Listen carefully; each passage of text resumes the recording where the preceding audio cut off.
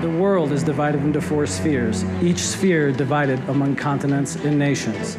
Nations are divided by borders and interests. These interests divide the news. We examine the impact of these divisions on people and power. This is Imaginary Lines.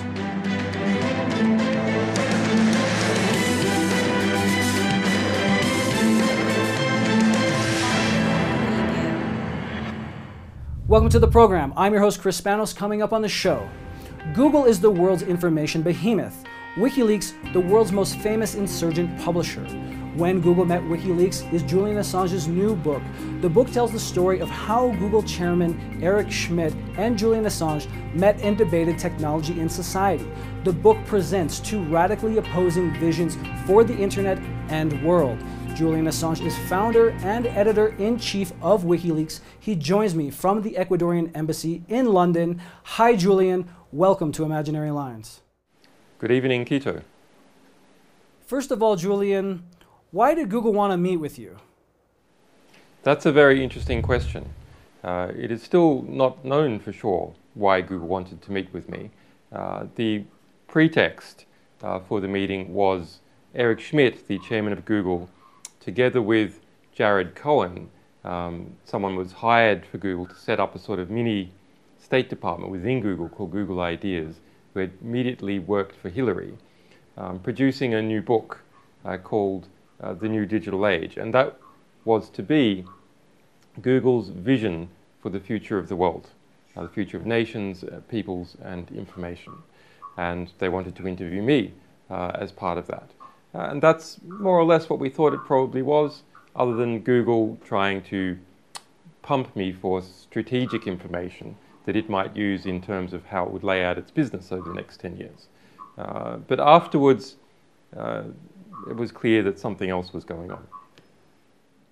You describe Eric Schmidt and Jared Cohen as perfectly likable people, but you write that people all over the world should be concerned if the future of the internet is to be Google.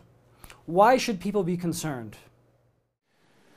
You know, people have often said that Barack Obama is a perfectly likable person. I believe that's probably true. It's actually quite hard to get to the top of politics or to be a billionaire if you're not personable and don't make friends easy or put people at ease. But it's not about that interpersonal nature. It's about the structure which these people are embedded with and what their plans are and what their ideological ideas are and who their allies are. In the case of Google, we have 2 things happening at once. On the one hand, we have now what is the second largest company in the United States, $400 billion market capitalization, which has doubled in size since 2011, which has moved its operations into every single part of the world. More than 1.5 million people per day enter into the Google system just as a result of buying new smartphones. That's an increase of 1.5 million per day. More than the population of the United States every year is entering into that system. And of course, they collect information from everyone who uses Android telephones, Google search, YouTube, various forms of mail, and other industries that they control.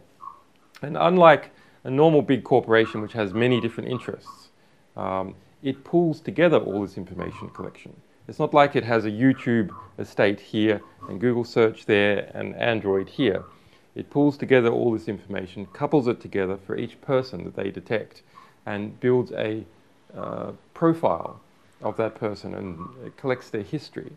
And that is its business model, being a private, lawful version of the National Security Agency, creating free services, seemingly free services, that act as bait to bring in the world's population, to use those services, to give the private information to Google, which Google then stores, indexes, and creates profiles of interest for each person, which it then uses to sell to advertisers.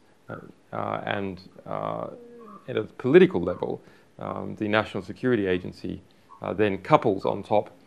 It doesn't need to collect all that information itself, because Google collects it all, brings it back to the United States, and the National Security Agency then intercepts that information either within Google or as it goes to Google, or using this PRISM system, which couples to Google itself. You write that Google's influence on the choices and behavior of the totality of individual human beings translates to real power to influence the course of history. What does a Google future for the world look like? Well, Eric Schmidt, the chairman of Google, and Jared Cohen, the director of Google Ideas, Google's think tank about how to deal with the world, have documented it. They documented the new digital age, and also another article they wrote called Empire of the Mind, that states who were involved in coalitions of their militaries in Iraq can come together with coalitions of the connected. And essentially, they don't put it in these terms, but push forward American exceptionalism and centrist liberalism, as sort of defined, I guess, by Hillary Clinton, push that into the world. And they see that as a very good vision for the world. They see that they believe that the mass invasion of privacy under Western governments is fine, because it just allows Western governments to manage their people better and manage the society better and be more responsive to the needs of the people. But exactly the same mass invasion of people's privacy with other governments is something that is bad. And in some ways, it's a banal vision. It's not a really politically sophisticated vision or culturally sophisticated vision. But that is what the people there within that center of American exceptionalism that revolves around the New America Foundation and Google and some of the expensive think tanks in California. It is a sort of banal, culturally insensitive view that American exceptionalism is a good thing, and it's just trying to arrange the world to be more liberal and to bring them into the US industrial system, because that's what everyone wants. There's a myth in advanced capitalist countries about civil society being a space where people come together free from political influence and manipulation. Google has managed to project an image of corporate responsibility into this space. What role has Google played in civil society? Google, through Google Ideas and a number of other funding arrangements, has funded a lot of the high-tech civil society. So those very organizations, which would be scrutinizing Google's activity on the internet, complaining about its ever-expanding industrial private surveillance cone, those very organizations it is funding. And as a result, I think we don't see proper critical analysis by those organizations.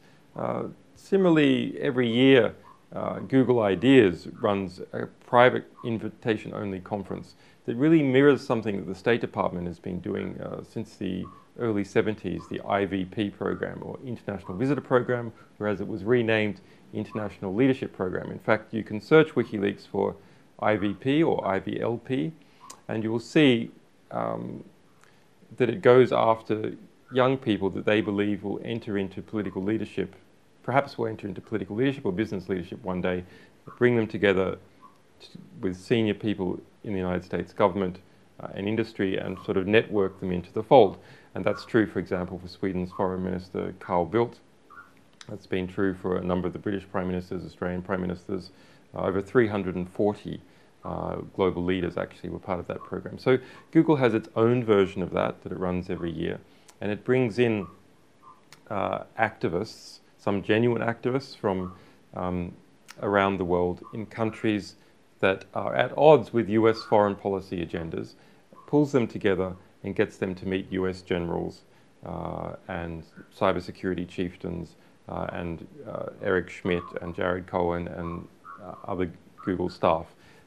And together they create a matrix or a patronage web through which, well, certainly US foreign policy agendas which are co-aligned between Google and the State Department are better able to be executed, but also with which Google itself as an institution is able to have influence with various players geopolitically.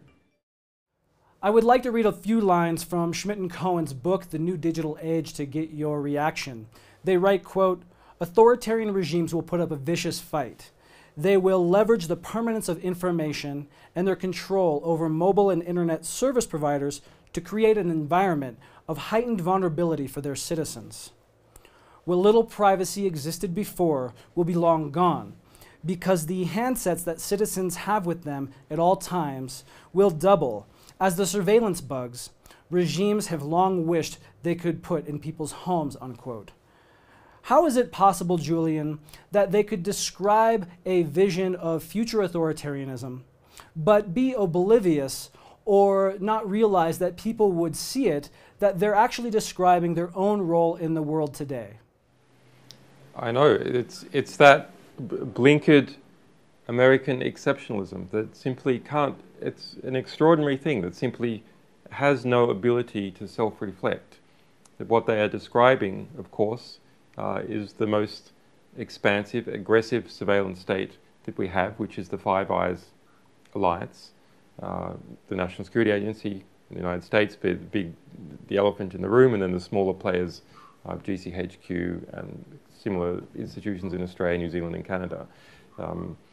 And Google's role in powering handsets. 80% of the smartphones now sold run by Google. Even if it's another brand on the phone, the insides are run by Google. Every search goes back to Google.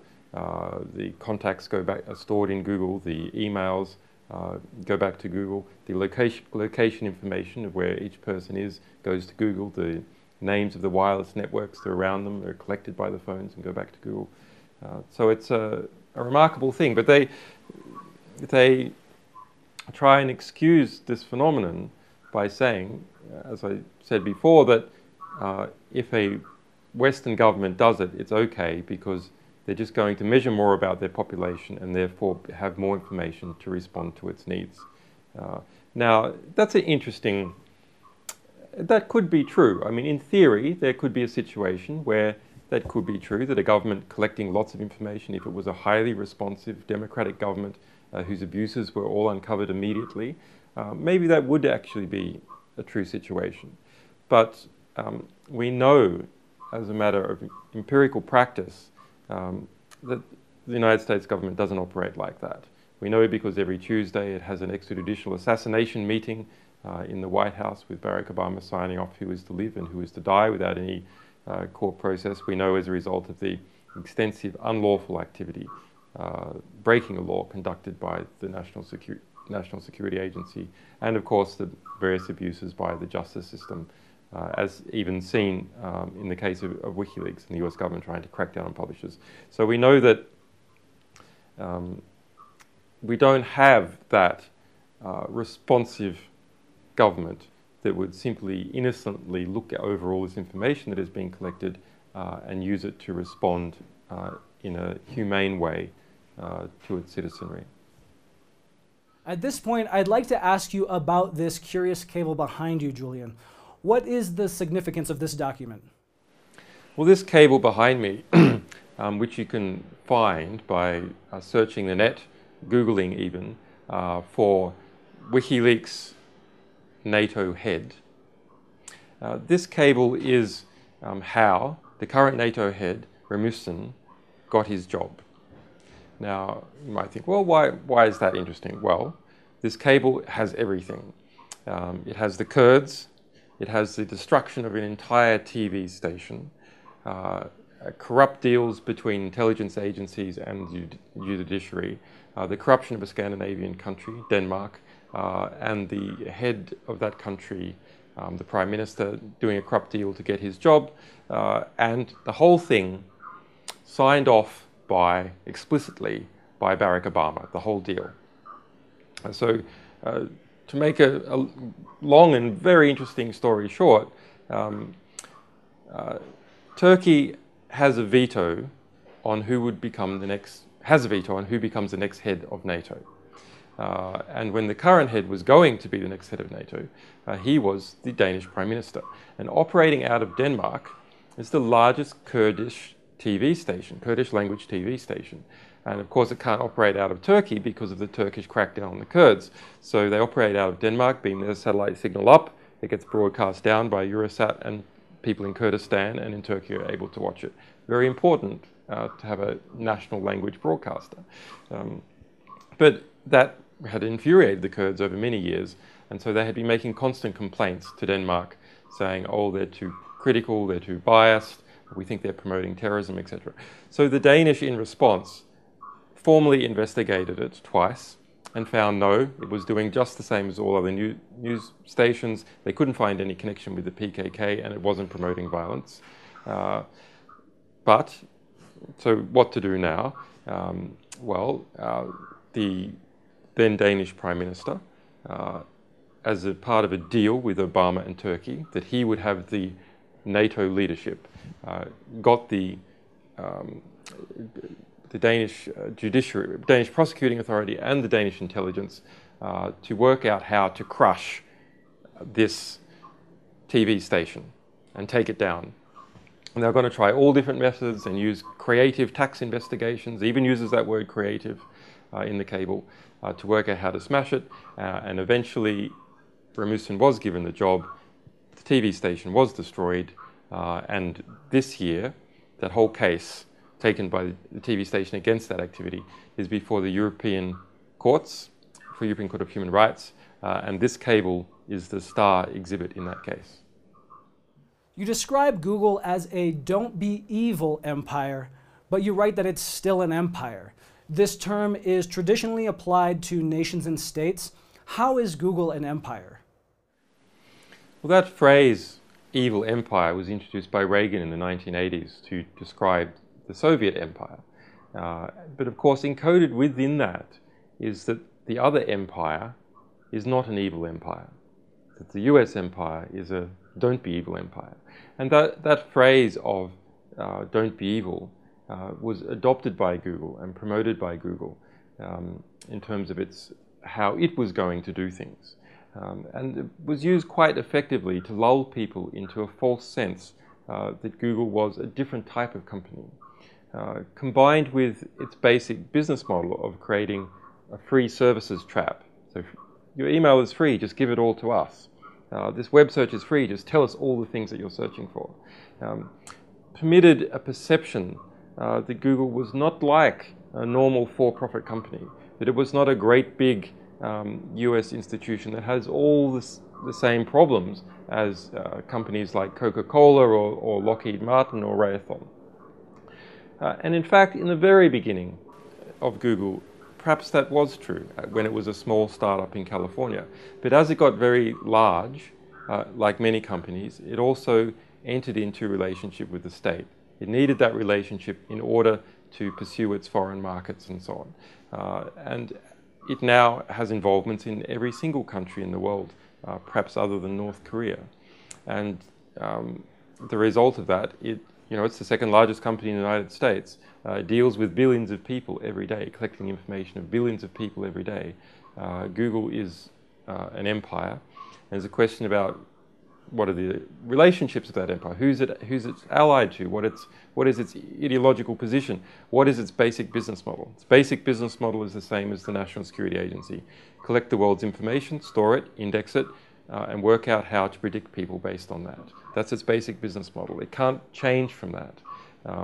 Its basic political alignments are reflected by the business deals it has with the US government, its definition as being formally part of the US defense industrial base, and the ideological views of its executive leadership, which are documented in the book, which can simply be described as American centrist, aggressive American exceptionalism. The Union of South American Nations, UNASUR, has proposed a digital ring to electronically consolidate 12 Latin American countries and including the BRICS countries of Brazil, Russia, India, China, and South Africa. What do you think of this project as a counter to the Google empire? In the last 200 years, we have seen three great games. The first great game was for control of Central Asia, and principally Russia and the United Kingdom battled out for domination of these Central Asian states. The second great game, which has occurred in this century, has been the great game for the control of oil pipelines, where they transit through, where the oil is coming from, and so on. And we can see that playing out right now in terms of Ukraine, for example, or Libya versus Syria versus Qatar, and the oil pipelines coming up and down to Russia there. And the third great game is the great game for control over the telecommunications between one continent and another, or one great population region and another. Because if you can turn that off, you can destroy a whole economy.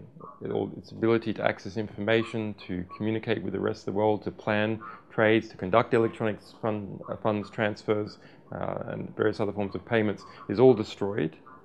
Or, if you're able to intercept it all, then you can understand and work out how to outmaneuver entire groups of nations or economic developments within those nations. And that is sort of reflected, for example, by the National Security Agency spying on the Brazilian oil company Petrobras, and a number of other companies, the Swedes spying on Gazprom, etc. So it's very important that UNISOR have a fiber optic cable ring that connects the Southern American countries together. So it can't be cut off if there's a significant conflict with the United States, because presently 98% of South American communications flow through the United States to the rest of the world. They're intercepted there by the National Security Agency, but also, if push comes to shove, the US can simply disconnect Latin America from the rest of the world. And that's a very serious leverage the United States has over Latin America. So it should at least be able to have intercommunication with itself to try and resist that. And that will also help to some degree with the interception problems. In your conversation with Schmidt and Cohen, you discussed the architecture of WikiLeaks' technological platform and also the digital currency Bitcoin. Through this, readers are able to get an outline of your vision for the internet. Tell me more about your vision. Something very significant has happened with Bitcoin. It is the most intellectually interesting innovation that I have seen in the past 5 years on the internet. And it's not for the reason that most people think, that it's an international currency that can't easily be blocked by states. That is very important. But the building blocks of that can lead to a great many different new innovations. And so the essential building block is proof of publishing at a particular time, in a particular place, in a way that cannot be altered. And the way this is used in Bitcoin is every transaction in Bitcoin is recorded, and that is published. So if I give you a transaction, that's recorded, and it means that I can't give that same coin to someone else, because everyone can look up in this global ledger of all the transactions and see that you have this coin now, not me anymore, and therefore I can't spend it twice.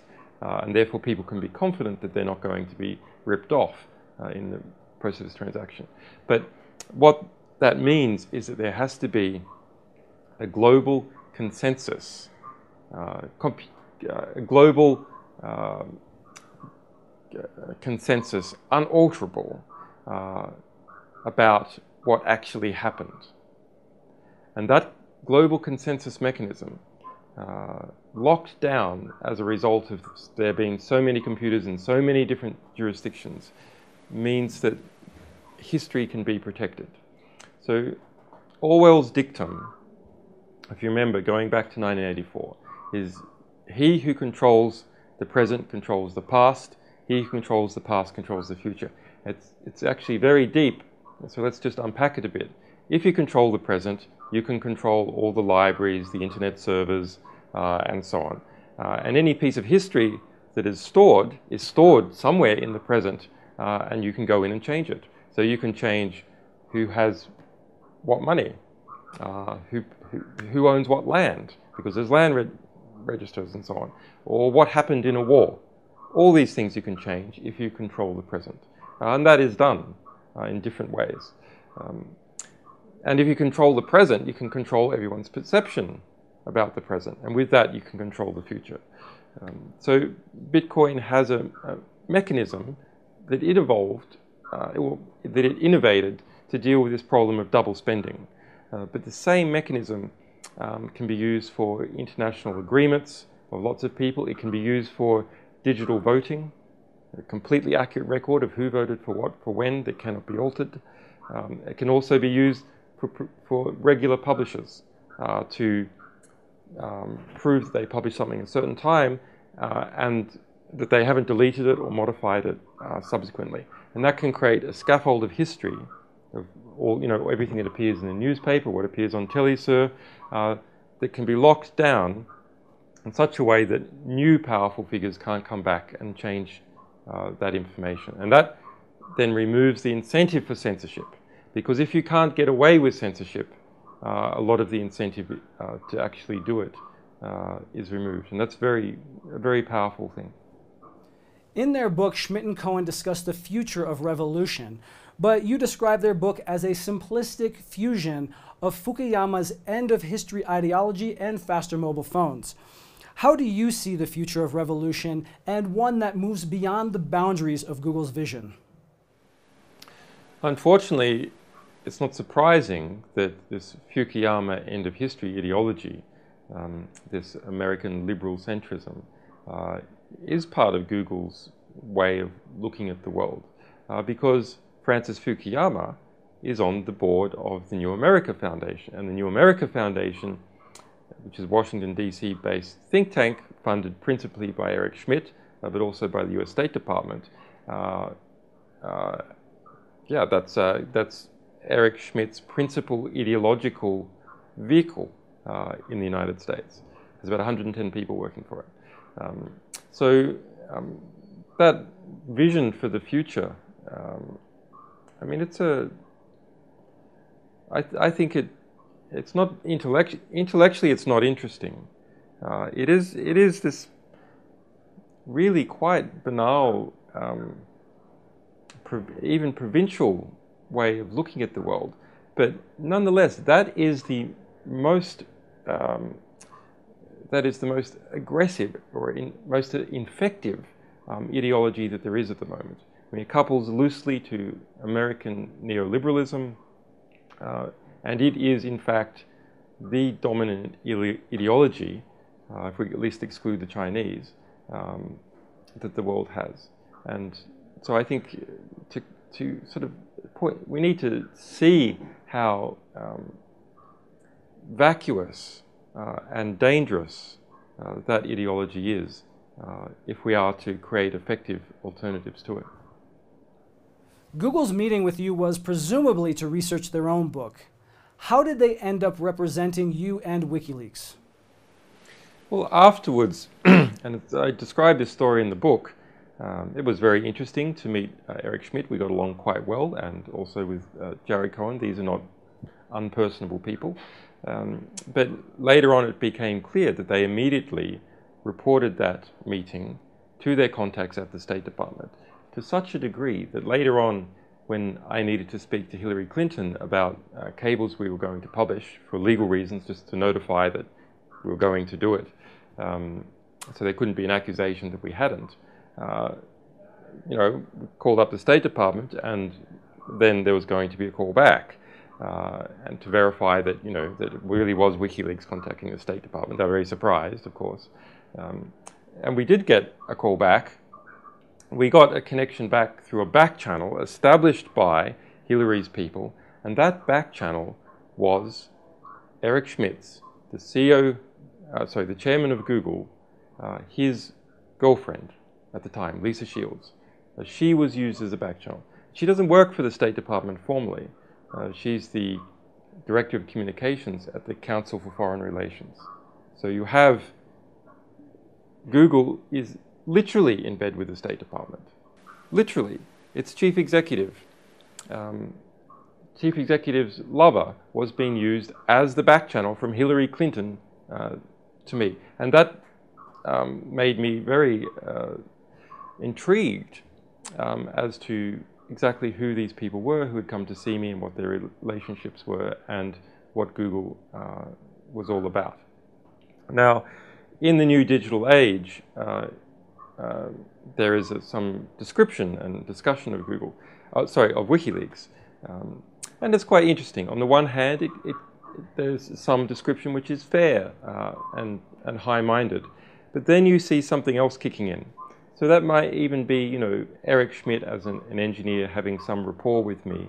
And we both don't like censorship by the Chinese, for example. Google doesn't like it on them, we don't like it on us. But then you can see that they clearly believe they cannot say that publicly. They can't give that view, and I think they probably also don't have that view entirely. So they find a need to demonize us and say that, you know, that we're sort of like high-tech terrorists, and there needs to be centralized state regulation and pre-vetting of materials that sites like WikiLeaks publish. In your previous book, Cypherpunks, you wrote, "The world is not sliding, but galloping into a new transnational dystopia." What can be done to pull back on the reins and change the course of history? Yes, that's right. I wrote that in 2012. That's still correct. In fact, there's even more significant signs that is occurring. It may not be possible to stop it. That's the reality. It may actually not be possible to stop it. But there are some elements of hope, and they're the only game in town. So if we don't want to live in a dystopia, we're going to have to try these, because that's all that there is. We can't simply become Neo-Luddites and go back to the cave. Maybe that will protect a couple of people for a little while, but by doing that you pull yourself out of society and you cease to adjust its path. So the hopeful signs are these. For example, in this standoff with Edward Snowden, the National Security Agency was after him. Essentially all of US intelligence was after him once he first became public in Hong Kong. The US was exerting very significant diplomatic pressure, intelligence pressure, to locate him, pressure the Hong Kong authorities to arrest him, and so on.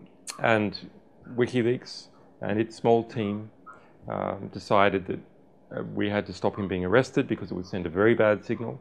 And so we went in to Hong Kong. We engaged in various, forms of secret communications to protect our operation, to get him asylum.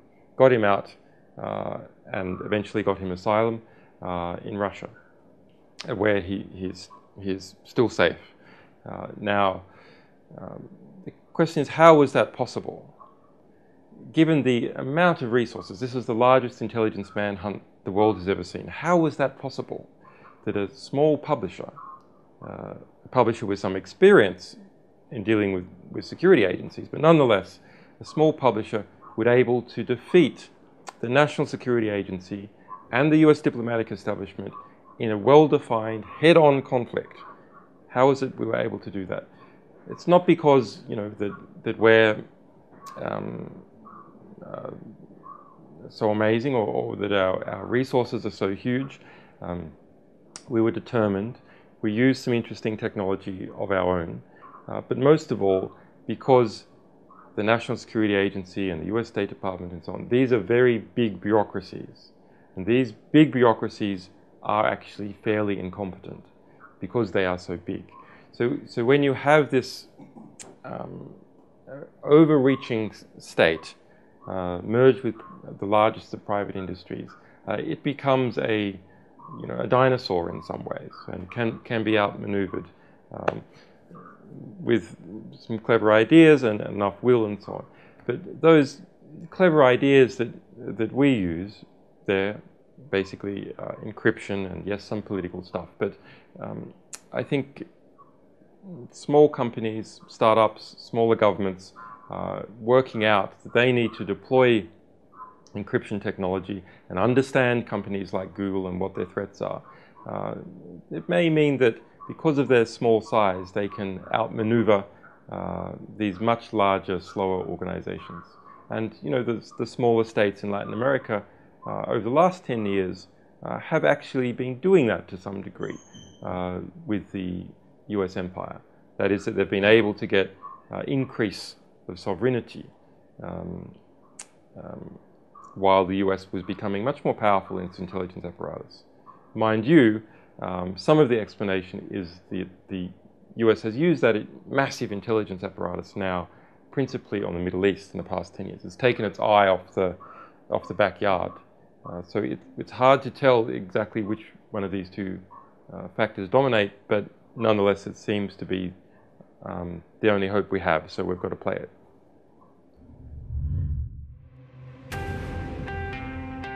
That's it for today's Imaginary Lines. Thanks for watching the show. I'm your host, Chris Spanos. Please join me next week.